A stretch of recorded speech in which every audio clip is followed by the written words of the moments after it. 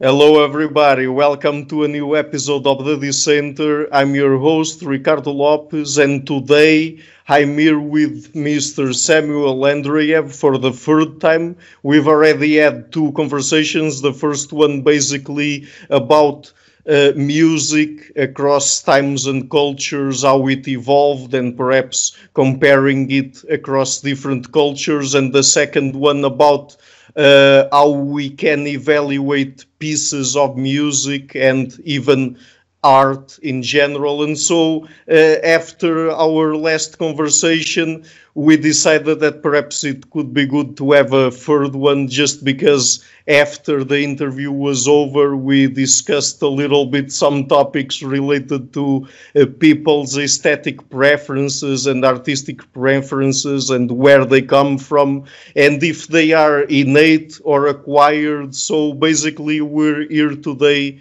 to talk about that. So, Mr. Andreyev, thank you a lot for taking the time to come again on the show.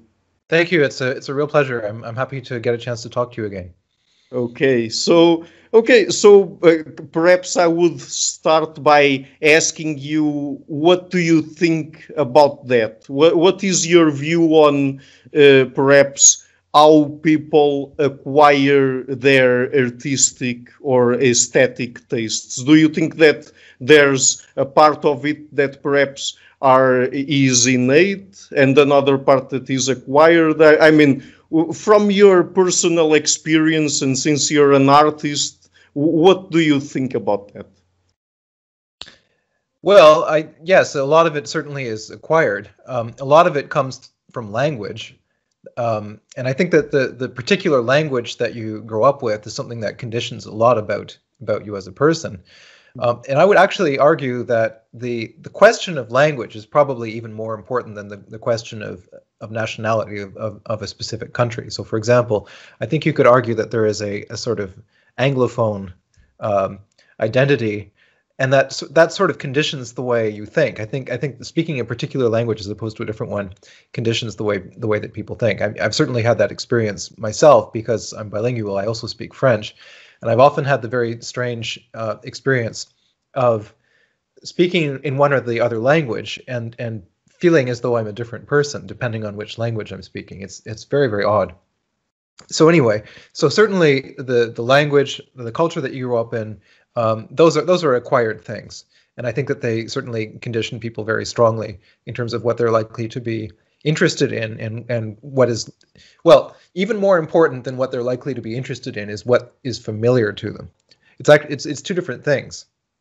So, for example, for a lot of people, they're interested in things by default, not because they've actually taken the chance to think about them and to consider a lot of different options and to engage with a wide variety of different types of art and culture. But they're sort of interested by default in the things that are the most familiar to them, simply because you don't have to think about it. It takes the least effort. So if there's something that is so completely present in your culture that it requires no effort on your part whatsoever to understand it or to appreciate it, then those are going to be the sorts of things that consciously or unconsciously have the biggest presence in your life culturally. The number of people I think that will consciously set out to sort of cultivate themselves and investigate other areas of aesthetic interest, I think, are probably in the minority, because it takes a certain amount of effort and time in order to do that, and not a lot of people have a lot of spare time that they can invest in something like that. So that's also a consideration. Mm-hmm. Yes, that's interesting because so would you say that? From an innate perspective, perhaps the only things that really matter here is that we are able to hear sounds that come from a certain range. That is, for example, there are other animals like dogs that can hear sounds that we're not really aware of them, let's say. And in terms of perhaps visual aesthetics, we can see colors from a certain range and things like that. So that is perhaps important for us to understand what people can capture perceptually and then perceive as art or evaluate as such, not only as art, but any other thing. But I mean, if people cannot perceive in some way something, music or a painting or something like that, I mean, they wouldn't really even be able to like it because they wouldn't know it exists even. But apart from those scientific slash technical details, do you think that really from all the things that we have around us, what we tend to classify as art and appreciate as such is something that we acquire over our lifetime by being exposed to certain pieces of art and the art that is prevalent in the culture that we're part of? Yeah, I mean, I think that's a big part of it. I mean, you talked about sort of physiological determinants as well. So, for example, being able to hear in a specific frequency range, or the sorts of colors that you're going to be most attuned to, and that sort of thing. But I think actually the question is really a lot simpler for most people. It's just if you're confronted with a work of art and you're unable to extract any meaning from it, you know, it doesn't have any immediate meaning to you, or else, what would be another way to put it? If you don't have any criteria for evaluating it, then I think that is very disturbing for audiences. It can be. So for example, imagine you go to a concert and you're hearing a piece of music that is so completely foreign to you, you've never heard anything like it. Then what are your criteria going to be, you know, for determining whether or not it's a good piece of music? You might not even know if you've enjoyed it or not. You know, it can be a very disorienting experience. So I think going into something where you have no criteria for determining whether or not it's good on its own terms, I think that can be difficult. And then secondly, if you engage with the art, whether it's a painting or a book or whatever, and you're unable to extract meaning from it effortlessly, you know, it would take some effort on your part to determine what it is that the artist is trying to communicate, then you might find that discouraging. Whereas, you know, the definition of popular culture is that sort of step is just removed. It doesn't come into it because you're dealing with things that are, you know, in essence, they're completely familiar. So, you know, if I hear a new pop song on the radio, it's not going to be new in the sense that something really completely new is going to be new. It's going to be slightly new. It's going to be 1% new. It's going to be a variation on things that I've already heard hundreds of times before. But that slight 1% of variation in it will be enough to make me hear it as, you know, something that's new enough so that I'm interested in listening to it, but not so new that I'm completely disoriented when I do hear it. So one factor that I think is very important is the degree of novelty that exists in a work of art. So so a lot of popular culture, a lot of commercial music, television shows, and so on, play on the idea that they have a very, very low amount of novelty. So in other words, you're not going to be overly surprised. You might be a bit surprised, but you're not going to be completely off in another world when you engage with it. And then on the other side, you have art that has an extremely high quotient of novelty, right? So you engage with it, and there's level upon level of things that you've never encountered before, and that you don't necessarily know how to understand or how to interpret. And that's where it becomes tricky, I think, for a lot of people. Mm-hmm.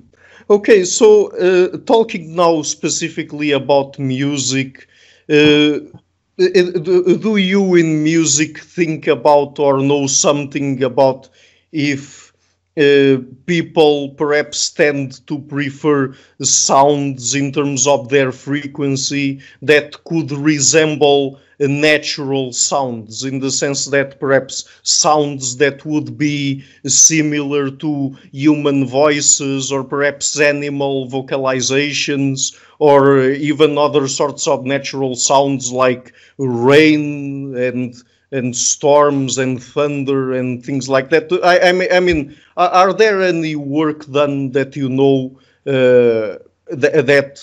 perhaps compares the characteristics of natural sounds to the sounds that we usually hear in musical pieces. Well, that's a permanent feature of music history, because any repertoire that you care to mention is going to be using sound metaphorically. In other words, it's using sound not just as an abstract collection of pitches and rhythms and so on, but it's using them to point to things that are familiar from the way we interact with the world. So, for example, if you look at classical music, I mean, music written between, let's say, approximately 1750 and let's say 1830, something like that. So that would be, Beethoven, Mozart, Haydn, Schubert, that sort of repertoire. So those composers were using rhythms that are based on dances. So popular dances of the time. So they had a relatively restricted range, actually, of rhythmic figures that they would use, and they had a specific connotation. If you used this rhythm, it was referring to this particular type of dance, and it might be a fast dance, it might be a slow dance, but it's all ultimately a metaphor for actual physical movement in space, where you're actually moving. So it's metaphorical in that sense, because if you're listening to a piano sonata or to a fugue or something like this, the odds are very low that you're actually going to get up and start dancing. I mean, it's a highly stylized form of dance. It's not actual dance. Like, you're probably not going to actually dance to it. But the point is, it borrows from the rhythmic figures that are associated with those dances, and then uses them in a very stylized way in a composition. So that's one thing. Also, I mean, it's kind of interesting. In the sort of late 17th century, there was a bit of a fad for imitativa, where you would have instrumentalists attempting to imitate sounds of particular animals. There was the Italian composer Corelli wrote a very famous example of that, where the violinist has to sort of scrape their bow against the instrument in such a way as to imitate a dog or whatever. It's a very peculiar piece. So, I mean, that was actually a sort of micro genre of investigation in the Baroque period. But more generally, when you start getting into things like modernism, this idea of basing rhythms on things like a military march, or the sound of a horse galloping, or a courtly dance of some kind. When you get into the 20th century, composers no longer want to base their music on things like that, because they're no longer part of the sounds of the 20th century. The American composer Elliott Carter had a very interesting thing to say about that. He said, we're no longer going around on horses. We're traveling in airplanes, and our experience of speed and of movement today is completely different than what it was in the 19th century. So we need to invent a different rhythmic vocabulary that is in keeping with what the 20th century actually feels like. So he started experimenting with rhythms that had to do with a sort of a constant acceleration and deceleration. They're completely elastic all the time. You never get exactly the same rhythm twice, this sort of thing. And that was for reasons having to do with the characteristics of his immediate environment. So composers have always, I think, reacted to the sorts of sounds that surround us and the sorts of ways that we metaphorically encode those sounds and turn them into a piece of music. That's always been a central feature of Western composition. Mm-hmm. Okay, and since you referred to the association between music and musical sounds and perhaps metaphor and also bodily movements or something like that, it's interesting because I've been talking with a lot of psychologists, and particularly evolutionary psychologists, on my show, and I haven't yet talked specifically about this with anyone, but there's a thing in evolutionary psychology that people call the savannah hypothesis, that in this case it does not refer specifically to music, but rather to paintings or scenery, and also the way what we consider beautiful in human beings, men and women. And it says something like, in terms of scenery, we would tend to prefer paintings that showed physical spaces that resembled as much as possible the colors that we were exposed to in the savannah, that was the space where we basically evolved, and the type of space that is open space with very few trees and ample space for us to be able to detect prey and predators and things like that. And I would like to ask you if you think that there could be something equivalent to that in music. That is something that perhaps we were exposed to and that has a biological basis when it comes to us preferring certain sounds instead of others, perhaps. Yeah, I mean, I think the idea of a regular pulse of some kind is probably fairly primordial, and I'm obviously not an expert on these sorts of things as far as the sort of physiological aspect goes, but it's hard not to imagine that the sort of mother's heartbeat is something that that conditions us to sort of have a preference for periodic rhythms as opposed to chaotic rhythms. I mean, if you're producing completely chaotic rhythms with your heart, then there's probably something wrong, you know. So, but there's a few ways to look at that. So you could say, well, we're going to emphasize the periodic rhythm because there's something soothing about it, and that's actually true. But maybe the function of art is not always to soothe people necessarily. You know, the German composer Karl-Heinz Stockhausen actually had an interesting thing to say about that also, because he was writing a long series of piano pieces starting in the 1950s, and the early pieces in this series had very, very complex rhythms, completely unpredictable rhythms, in which you would have one part that was, you know, very slightly faster than another part, and then it would slow down a little bit, and then just really, really complex things. And so in order to play these pieces, you have to think in one speed with your left hand and then two different speeds with your right hand, and it's quite complicated. But his description of how he arrived at that was actually quite interesting. He pointed out, yes, our bodies have all of these different periodic rhythms that they produce, you know, the speed at which you blink, the speed at which you walk, the rate of your heartbeat, etc. But all of these rhythms are different from each other, and they're happening at the same time. So if you were actually to chart all of these different rhythms that are going on at the same time, you would end up with this incredibly complicated polyrhythm.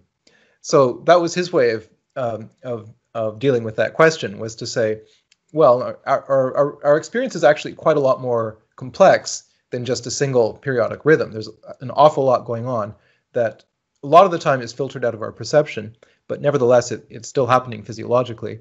And so the idea of I think he had faith in the idea that human beings would evolve to a point where they could be consciously aware of all of these different rhythms that are all slightly different from each other, and sort of enjoy the differing rhythmic speeds that are going on all at the same time, and the different interference patterns that this creates. So, I mean, but that's also part of modernism, is the idea that, you know, it's exciting to innovate, it's exciting to try new things, it's exciting to try to expand the range of what your perceptions can encompass. Mm-hmm. Okay, and in our previous interviews, we talked a lot about the differences between the music that is appreciated by the elites and the music that is appreciated by the rest of people, basically, and also how that changed throughout history. So I would like to ask you now, what do you think about the importance of the social component when it comes to acquiring our aesthetic and artistic tastes? Because I mean, perhaps there's also something to that, right? I mean, if perhaps I'm part of the elite or of an artistic elite, perhaps I tend to prefer or to like the same things that people who are also part of that social group also tend to like, and perhaps that they also developed in some way to prefer in order to distinguish themselves also from the rest of people. And when it comes perhaps to popular music and popular art, we have the same effect, but basically because lots and lots of people prefer, for example, a particular piece of music, then it gets popularized and people are led to also like that music due to its social component, let's say, something like that.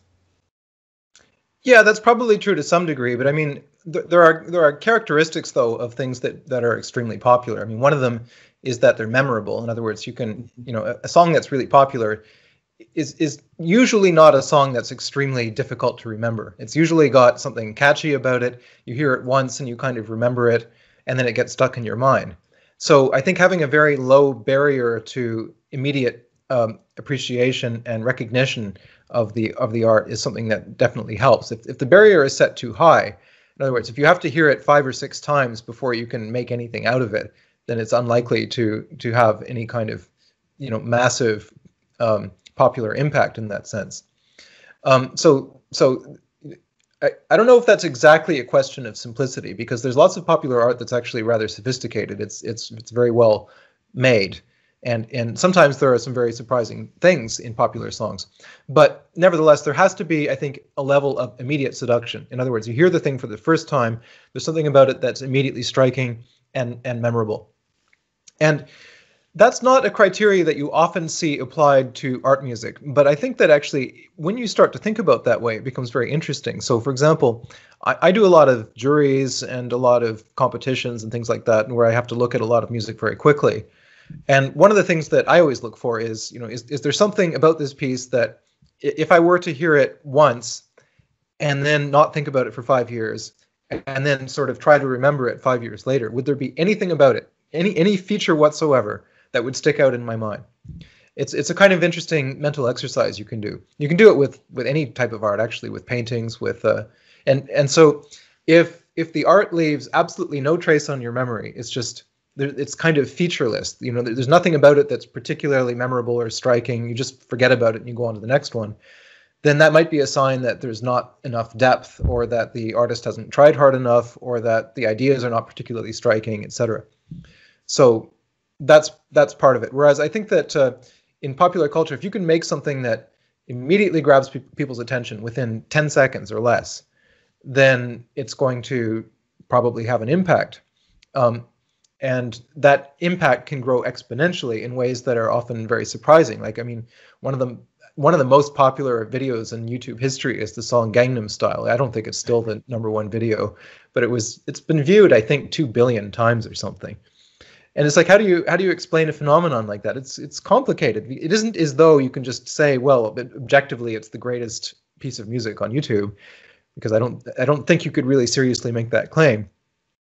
But nevertheless, there seems to be something about it anyway that is memorable or striking or unusual, and then it creates a strange kind of snowball effect where then it becomes a sort of meta object, because people are not just watching it to watch the song, they're watching it to see how popular the song can be.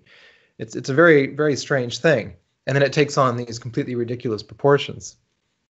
Mm-hmm. Yes, exactly. And isn't it problematic when we try to look back in history and see and try to find patterns in terms of the music that, in this case, music, of course, that people liked? Because, I mean, probably most of the pieces that survived time before at least the Industrial Revolution, yes, perhaps most of them were the ones that only the elites were exposed to them, because, I mean, most people didn't really have access to that type of music. They only had access to popular music that perhaps,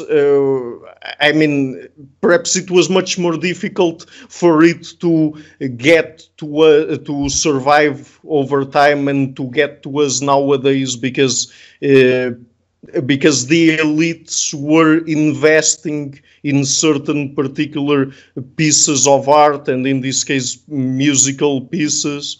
And I mean, what I'm trying to say here is that perhaps when we look back and say, oh, people used to listen to this type of music, so people that lived here or there really liked this type of music. I mean, aren't we, if we say that, aren't we perhaps limiting our view to what the elites were exposed to and not really people in general? Well, it's a bit of a complicated question because the factors that determine what works of art are retained in the repertoire and sort of have some kind of persistence across time.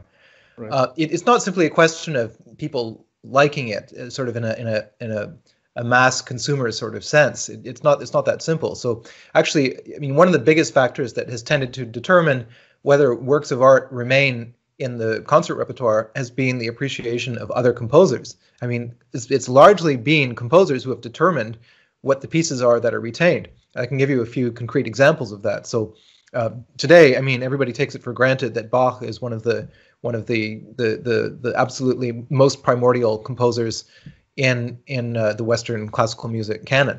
He's probably, you know, many people's #1 composer in terms of the depth of his innovation, his brilliance, the profundity of his ideas, and so on.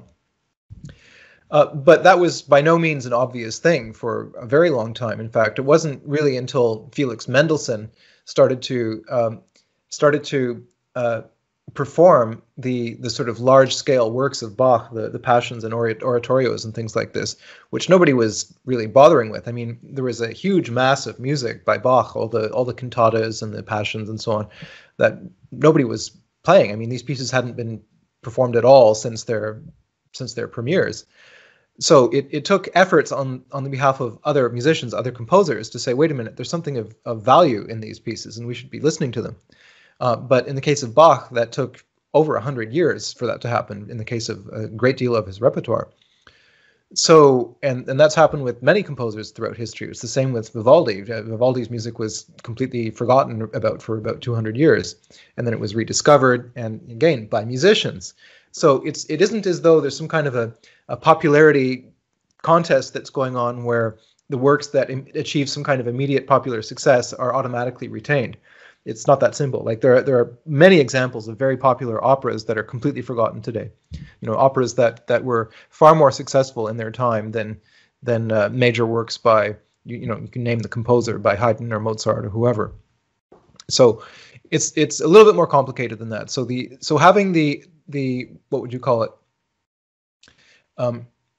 Having the work appreciated by an important and influential artist at some point in the future, who can encourage other people to engage with it and spend time with it, I think is also an important factor. And that has nothing to do with popular success. It has to do with someone whose aesthetic judgment is held in high esteem, being able to say, okay, this is something worth paying attention to, and then using whatever resources they have to encourage its dissemination. I think that's a very important factor. And that's something that is not always easy to predict, because again, you can have composers who are completely forgotten for 200 years. The fortunes of a particular work of art can be extremely variable across time. And the things that we appreciate now, you can't necessarily guarantee that they will still be appreciated in 200 years. Mm-hmm. Yes, but perhaps when it comes to, okay, let's say that, for example, someone wanted to study pieces of music from different times to try to find patterns in terms of what are the common characteristics across all times, and try to understand what people really like about music and what is common even in different cultures and so on. Don't you think that perhaps if people were to collect pieces of music that really got preserved until our times, that perhaps that wouldn't be the best approach to really know what people back then liked in terms of music. No, it wouldn't tell you much because there are all kinds of pieces again that were very popular at one point and that are completely forgotten now. I mean, a lot of the sort of Tin Pan Alley, I like sort of the popular songs that were being written in the 1920s, for example, in America. There were just thousands and thousands of songs being churned out all the time by professional songwriters, and some of them were very, very popular in their day, and they're completely forgotten now. I mean, nobody remembers them anymore. So it's not that simple. So and again, like the fortunes of a particular work of art will tend to change. So maybe at some point, 50 years in the future, those songs will be rediscovered and reevaluated, and they'll be found to be very significant. But I mean, I think one factor that certainly is important is if a work of art stays in some kind of a repertoire for hundreds of years. In other words, it's still being performed, it's still being talked about, it's still being listened to, it's still being thought about, then that shows that there's something resilient about it. In other words, it can hold up under that level of scrutiny.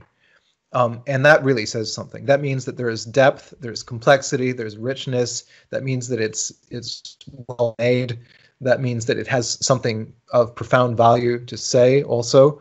And that's probably a reasonably good indication that those qualities are there if people are still bothering with it hundreds of years later. There are examples of artists in art history who have had that kind of, they've sort of exerted this intense fascination for centuries. I mean, Da Vinci is a very good example of that. There have been maybe a couple of brief periods since he was alive where maybe his work wasn't particularly thought of all that much. But I mean, by and large, since his death, it's been completely legendary, and it's only grown across time. And the artworks that he produced have achieved this quasi-religious significance for many, many people. And I think that shows that there's an extraordinary depth in those works of art. And there's something there that can't be easily exhausted. And that's a very fascinating idea, I think. The idea that a work of art could be so rich and could have so many connections within it and have such a complexity of meaning that it literally cannot be exhausted, that there's always something new to be discovered in it. There's always some new angle that you can consider it under. And that's a completely independent thing from the success that this or that artwork has during the lifetime of its creator. Mm-hmm. And when we're talking about here about works of art that really are appreciated over long stretches of time, does it matter if they are only appreciated by people who really are professional artists or are trained to really evaluate pieces of art according to certain established criteria, or that they are also appreciated by non-professional, non-specialized people? Well, they'll tend to be appreciated most by the people that are going to be willing to put a bit of time into thinking about them and engaging with them. I mean, that's just how it goes. I mean, the more time you spend with something, and the more effort you put into appreciating it, the more you'll get out of it. But that's true of anything in life. So I suppose that people that only know the work very superficially will have a very superficial appreciation of it. That doesn't mean they won't enjoy it. That doesn't mean they won't be able to get something out of it.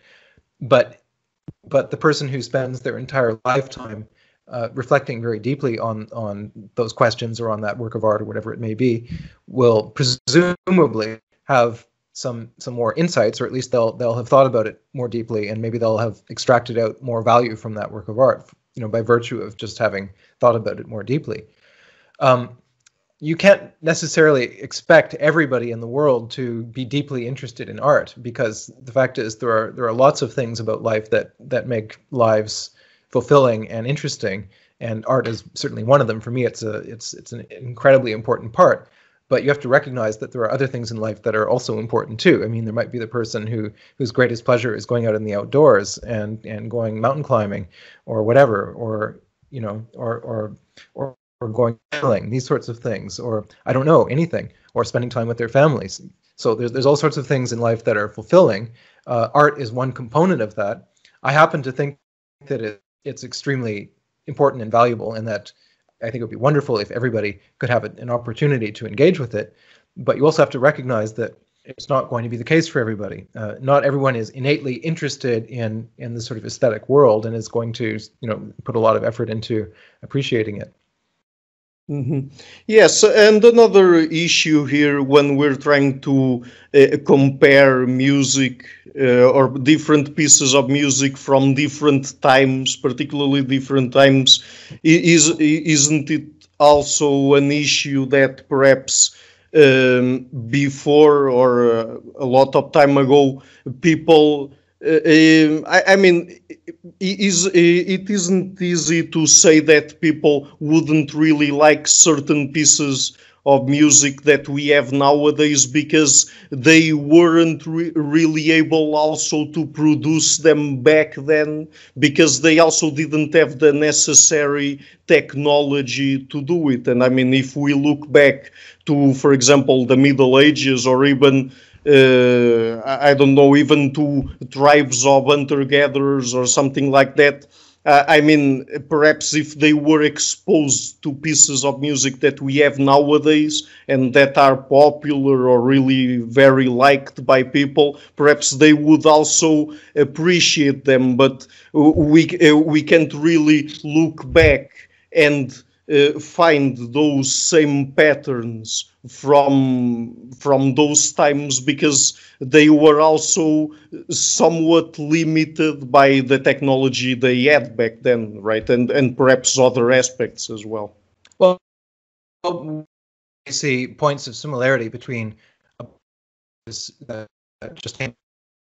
and, let's say, a piece of music, a piece of medieval music, because we understand the trajectory of Western music, and we can trace things back to their roots, and we can see how this evolved from that and where this came from, and so on, because we understand all of the intervening history. But if you were to play a piece of music from today to somebody living in the 14th century, then I think the likeliest outcome is that they would be completely shocked and would be unable to even understand it as being music in the first place, because there would be absolutely nothing about it that they would be able to understand. I mean, the thing is, it isn't just a question of technology. It's also a question of the entire social structure that we're embedded in, and that is reflected in the art that we produce. So our values today are different. Our technology is different. Our language is different. The way we think is different. All of these things are they're reflected in the art. So it isn't simply a purely technological question of using chords that didn't exist 600 years ago, or using an instrument that didn't exist. There's also the whole question of the meaning of the art, of the culture within which it was created, the role that it has within that culture, the status it has within that culture, the things that it means to people who listen to it today, and the entire network of value structures within which that work exists. And absolutely none of that would have been the same 600 years ago. So you'd be, I think it would be as strange as if an iPhone were to suddenly appear in a farm in the Netherlands in the 15th century. Mm-hmm. Okay, so perhaps when earlier in the interview I was trying to talk about the social component of music, then perhaps there's another aspect to it, that is the fact that in a certain culture people also have to be able to identify certain patterns of sound, let's say, as music, even for them to be able to evaluate it as such. Well, there again, though, it depends on what you're familiar with and what sort of cultural context you're in. So if you go to hear a concert of contemporary music, and expect it to sound like, I don't know, like a new pop song, then you're going to be very disoriented and confused. But I mean, I wouldn't imagine that too many people would go to, an orchestral concert of new pieces and expect them to sound like a hit song. So it's partly a question of what your expectations are. So if you turn on the radio to a top 40 radio station, then you're going to expect to hear popular music.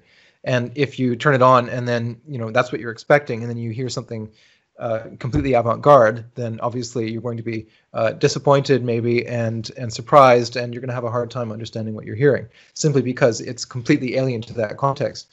But if you're in New York in the 1960s and you're interested in avant-garde art, and you're going to art galleries and you're listening to all sorts of concerts of avant-garde music, then you're not going to be shocked when you hear something unusual or something innovative, because that's what you're expecting within that particular cultural context.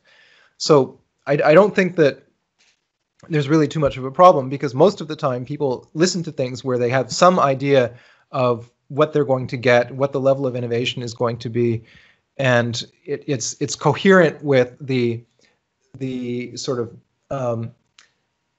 what would you say, the listening situation that they're in. So, if there's a new Justin Bieber album, you would be very shocked and surprised if he suddenly started making avant-garde electronic music, because that's not what you associate him with. And if you were listening to, the latest composition by, I don't know, any random contemporary composer, and it sounded like a bunch of sort of very typical pop music, then you would also find that very strange and surprising. So, context is a big part of it. So it isn't as though this sort of average person on the street wanders into a concert of contemporary music and is completely shocked. Like, that just doesn't really happen. Like, if you go to a concert of contemporary music, most of the time, 9 times out of 10, that you have some idea of the fact that this is going to be something new. It's going to be maybe something that you've not heard before, and you go into it with that expectation. Mm-hmm. Okay, so in our last interview, toward the end of it, we talked about modernism and postmodernism, and perhaps the ways people think about those two major artistic movements, let's say.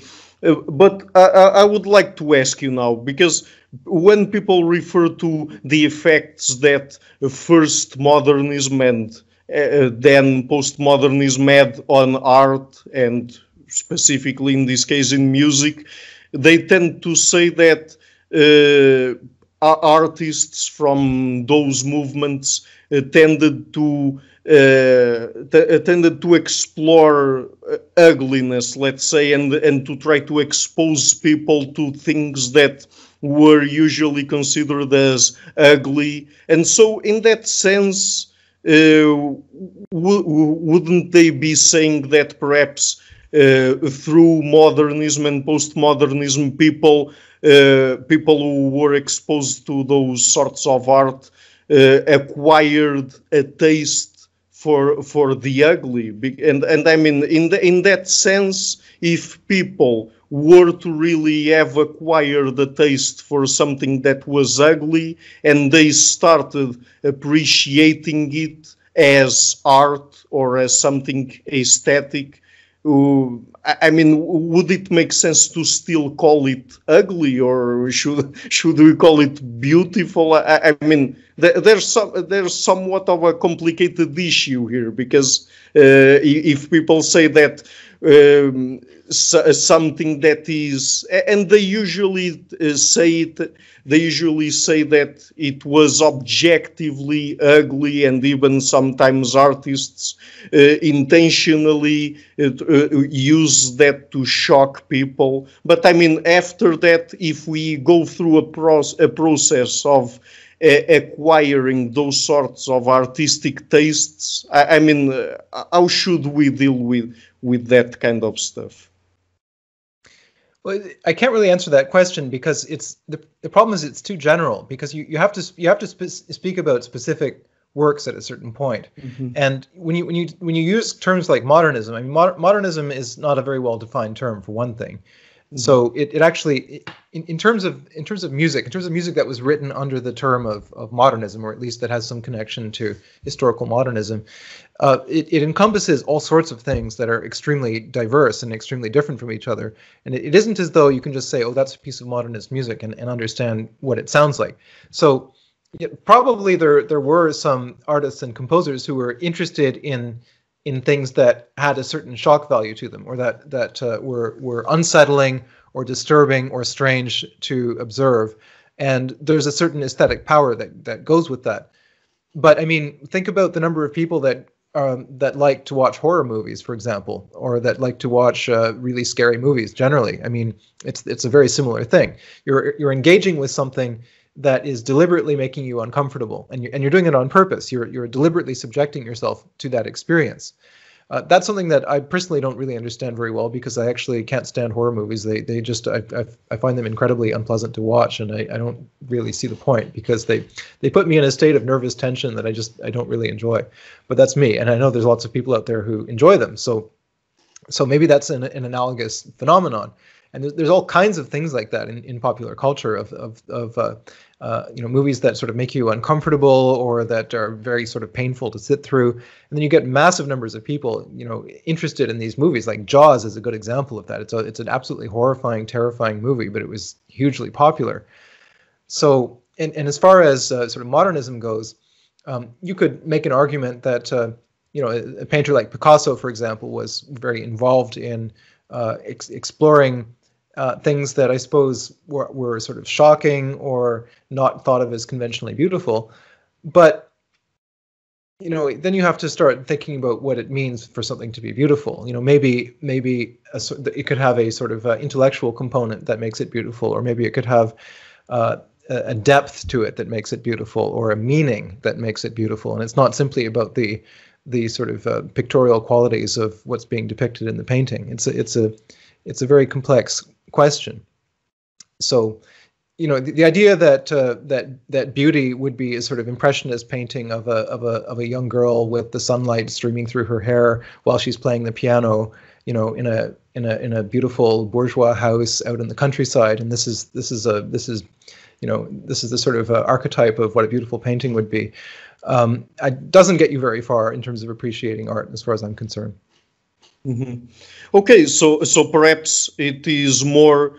It has more to do with the emotional impact that it has on people, and perhaps if something has more emotional impact, being it negative or positive, and really sticks in people's memories. I mean, at the end of the day, does it really matter if it's what people consider to be ugly or beautiful? Yeah, I don't think ugly or beautiful are necessarily the most important categories. I mean, if something is striking, and if it impacts you in a powerful way, and if you're completely gripped by it in such a way that you can't stop thinking about it, like you can't stop, if it's a TV series, or if it's a movie, like you cannot stop watching, because you're just completely in the sort of in the grips of this experience. Then at that point, you're not watching it because it's a beautiful movie. You're watching it because there's something viscerally fascinating about it to you.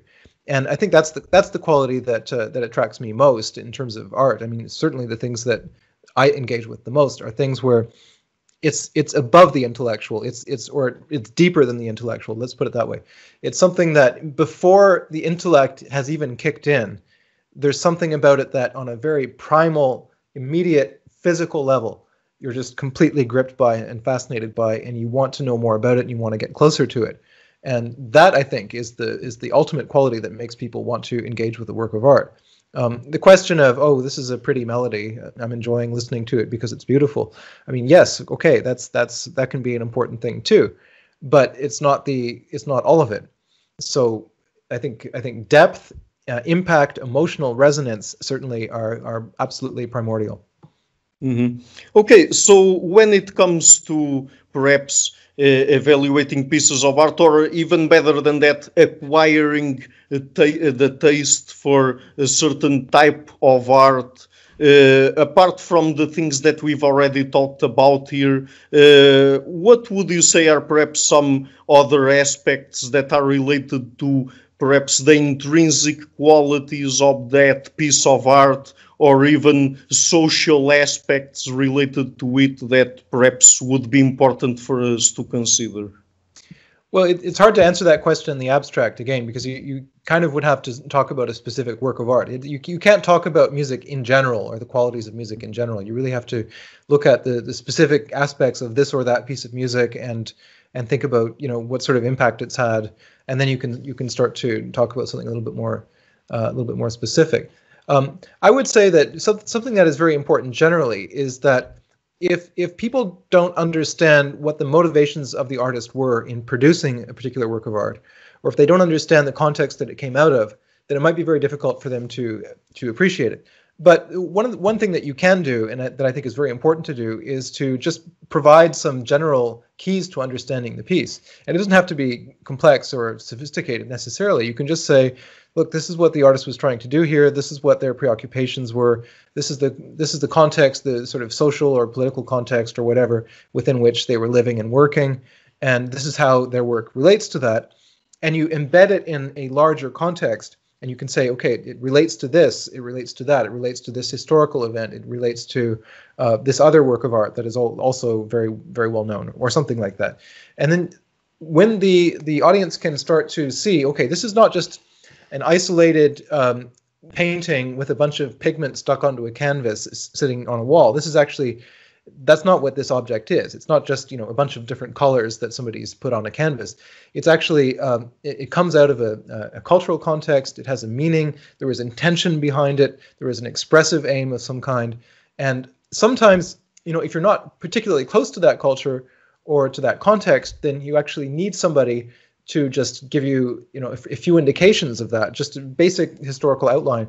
And in my experience, when you provide that information, then the task gets much, much, much easier for the audience. And that's exactly what I try to do in my YouTube channel when I analyze pieces of music. I always try to explain that this is not just an isolated phenomenon that the composer just, you know, created absolutely out of nowhere, out of their mind. It comes out of a historical period. It comes out of a culture. It relates to that culture. It might be innovative. It might be ahead of its time. It might be something that nobody else had thought of doing.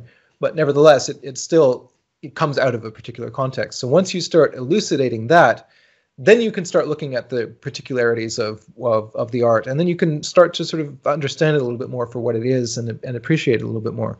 But I think for a lot of audience members, if they don't have those elements in place, if they're not sure what they're looking at or what they're hearing, they don't even know what it is, then it's very hard to enjoy it. So just give a few basic pointers on the history of that particular work of art, on what the artist was trying to do. And then once that has sunk in, then I think you can just try to enjoy the work on a more surface level, where you just sort of appreciate the atmosphere that it creates or the effects that it creates. And you don't have to sort of worry so much about what is it that it means, what is it that they're trying to do, because you've dealt with that. Mm-hmm.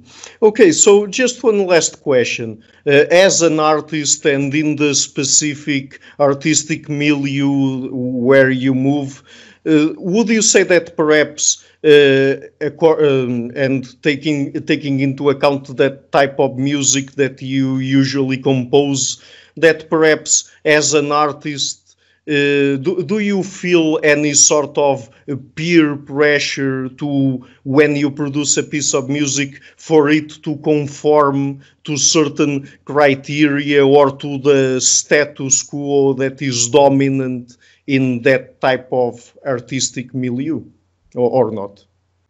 Well, I don't produce my work in a vacuum, and I mean, I'm a professional composer, which means that people will pay me money to write a piece. And so when you're doing that, then there's going to be a contract, and there's going to be expectations on the order of, you know, how long is this piece going to be? What are the instruments going to be? What is the context within which the piece will be performed, and that sort of thing. So, so I suppose you could say that those elements constitute a certain form of external arbitrary imposition upon the artist's freedom. Because the minute you've signed a contract, then that means that you have to produce this piece and not a different piece, and you have to produce it by this date, and you have to write for this particular ensemble or orchestra or whatever it might be. But I mean, that has more to do, I suppose, with the sort of more general characteristics of the piece, and it doesn't actually touch the meaning of what it is that you're trying to communicate. And I think the artist has to be absolutely free to pursue whatever insights or meanings or areas of aesthetic investigation they see fit. The most important thing is that it has to be, as far as I'm concerned, it has to be authentic. In other words, it has to stem from a true personal impulse of something that artist is deeply compelled by and feels a sort of primordial need to investigate. That's the most important thing. I think if the artist is doing something and their motivation is to please an audience or to sell as many tickets as possible or to do what they think their colleagues want them to do or what they think will make them popular, then that's a strategy that can work actually in the short term. And I've seen it happen where you see artists who notice that a particular style of composition or whatever or painting is becoming popular, and they say, oh, maybe I'll do that too, because then I can sort of ride that particular wave and find a way for my work to become noticed. And that can work in the short term, but the problem is it's not generally a very good long-term strategy, because once people move on to something else, then you're stuck pursuing a line of aesthetic investigation that has sort of had its 15 minutes of fame, and you've spent that time doing something that is not necessarily deeply meaningful to you. So you've sort of wasted your time to some extent, I think. So I think it's much better to remain, doggedly faithful to your own intuitions, your own inspiration, and see where that leads. And that doesn't mean that you lock yourself away in a room in isolation and you don't pay any attention to anything that's happening in the outside world. I think ideally you should have, you should be partly focused on your inner world and on your own intuitions, but you should also at the same time, you should be observing the effects that work has on the outside world as well.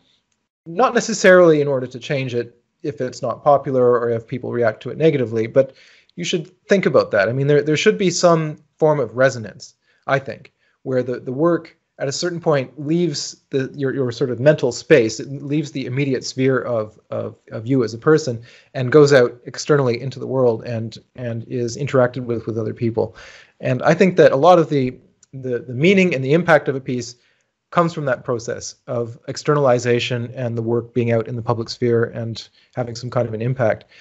And so you have to pay attention to that as well, especially if you want to have ongoing opportunities as an artist.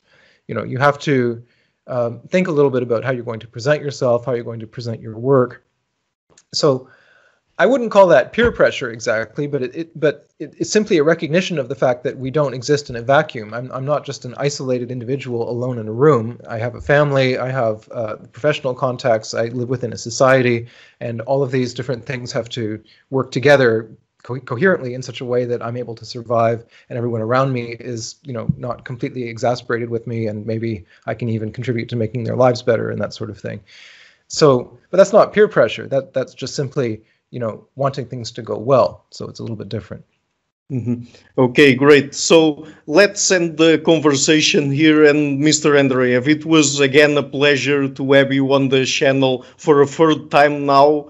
And thank you a lot again for taking the time to be with us today. Thank you very much. It was a great pleasure, and thank you for the very interesting questions. Hi there, thank you for watching this interview until the end. As you might have noticed, I've started my channel last year and I've been putting out regular interviews with academics and intellectuals from a variety of fields. So to keep the channel sustainable, I would really like to ask you to please visit my Patreon page and to consider making a pledge there, or alternatively you can also do it on PayPal or Subscribestar. I will leave all the links in the description box. Otherwise, if you like what I'm doing, please share it, leave a like and hit the subscription button. I would also like to give a huge thank you to my patrons Karen Litske, Anne Blanchett, Perelga Larson, Lau Guerrero, Chantel Gelinas, Jim Frank, Francis Ford, Hans Frederick Sunda, Brian Rivera, Lucas Stafiniak, and my first producer, Izar Webb. Thank you for